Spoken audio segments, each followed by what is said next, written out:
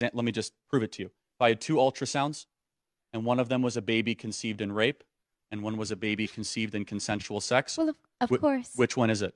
They look the same. I do. But you can't tell because they're both human beings. Oh. And in Western morality, of which I'm defending tonight, doing something wrong after something evil is never the right thing.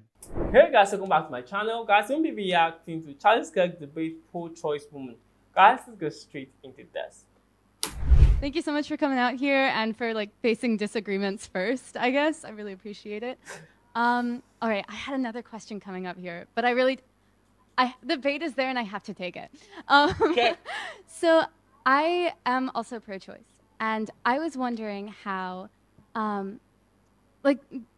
you said to the previous dude back there that the government, in cases where human life is at risk, should step in through any means necessary, be it through mandates, be it through bans, things like that, right? Again, that was a hypothetical answer. Let me clarify it. I think the Please, government has a moral obligation to protect innocent life when confronted with the question of someone intervening to end that life. All right. So if a police officer is standing idly by and he sees someone on the side of the street and someone is going by to about to kill them, the police officer, being an agent of the government, has a moral right to intervene. I'm sorry, I do have to take a little bit of a caveat here. So the behavior of the police officers in the Uvalde shooting was disgusting. Oh, I totally agree. Do you believe? Okay, yeah, sweet. But guess what? I'm consistent. The cowardice that happened at Uvalde is the cowardice we allow to happen when there's 1 million abortions in our country every single year. All right, okay. Which is standing idly by when children unspeakably get massacred. I don't know. I think there's a bit of a difference, and the analogy that I usually use, or the question that I usually ask pro-life people, is, do you believe that the government should mandate organ donation, even in cases of things like donating your kidney? Or right now we have a policy where even after death, if you have religious things where you have to. Oh. Sorry, that's me. That's not you. No. Where your whole body has to be intact in order for burial rites and things like that to happen. We say that you shouldn't have to donate your organs, but the pro-life case seems to extend to the idea that even people who are living should have to give up their kidneys to people in hospitals, maybe, who need kidneys. Well, I don't quite see it that way. Okay. But what makes a uterus different? Well, first of all, again, in 99.67% of the cases, the woman made a choice that could potentially. And what about those 0.4%? What do you think should happen then? Oh, I think the baby should be delivered, of course, because I'll give you an example. Let me just prove it to you. If I had two ultrasounds, and one of them was a baby conceived in rape, and one was a baby conceived in consensual sex. Well, of course. Which one is it? They look the same. I do. But you can't tell because they're both human beings. Oh. And in Western morality, of which I'm defending tonight, doing something wrong after something evil is never the right thing. So do you think that government should mandate organ donations? No, and I think it's a false equivalency. For more reasons than one, for a lot of different reasons. By the question of, do I think the government should come in and protect innocent life from being slaughtered? Of course I do. Yes. And that's the answer. So, I mean, when it comes to mandating organ donations, I don't even see how that's applicable to the question.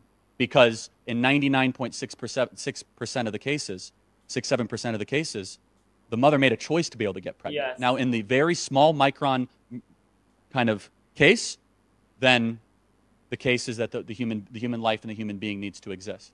So, it needs to be able to exist. All right, I'm going to argue that different forms of birth control have different forms of effectiveness, and someone could be potentially on birth control using those control methods, and it fails. Is that just a risk that someone? Yeah. So I'm going to say something. This is how far our morality has gone. We need to teach kids to save themselves for marriage. And a lot of these problems wouldn't be having. And if you do decide to engage in consensual marriage sex before marriage, and you get pregnant, that's the cost of the game. All right, okay. Thank you for being here. Appreciate it. That's fact. And I really don't see reasons why people don't have pride in saving yourself for marriage.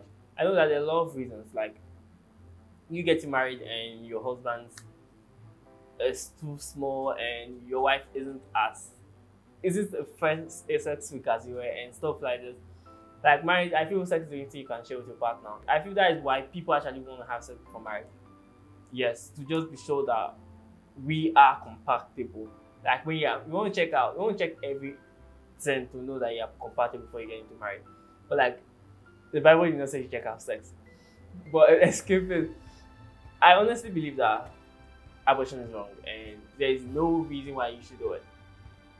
To be honest, I know some people actually prevent it. Like some people prevent getting pregnant, but like it just happened and they're like, I really can't take care of this child. And I know there are some cases where some girls have issues in the fact that if they try giving birth, it will die and they need to take the baby out. But in such a case, I really won't say you should not do abortion.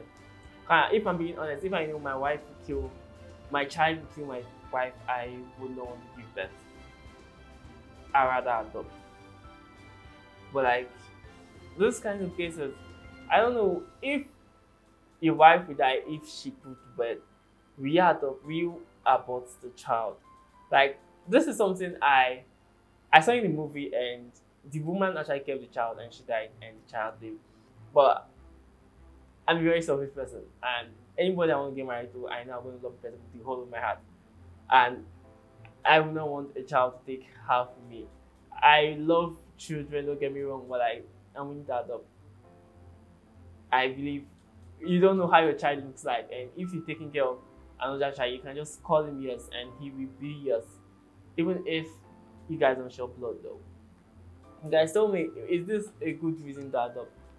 To abort? I'm actually thinking of what is the perfect reason for you to abort a child? And this is the only reason I can come up with. But guys, tell me what you think about this video. Please tell me if you think I'm wrong or right. Guys, I'll see you next time, guys. First.